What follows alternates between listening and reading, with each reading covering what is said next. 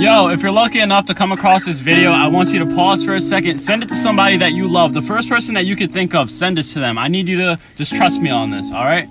Go ahead. All right, now that it's just us, I want to let you know that without you, I wouldn't be where I'm at today, and that I'm so happy that you're just in my life and that you make everything so much better.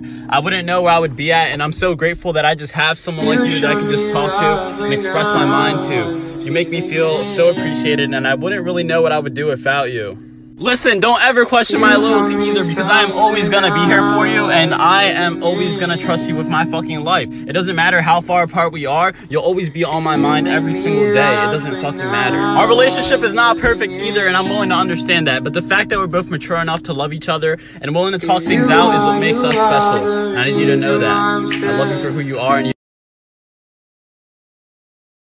Yo, if you're lucky enough to come across this video, I want you to pause for a second, send it to somebody that you love. The first person that you could think of, send this to them. I need you to just trust me on this, all right? Go ahead.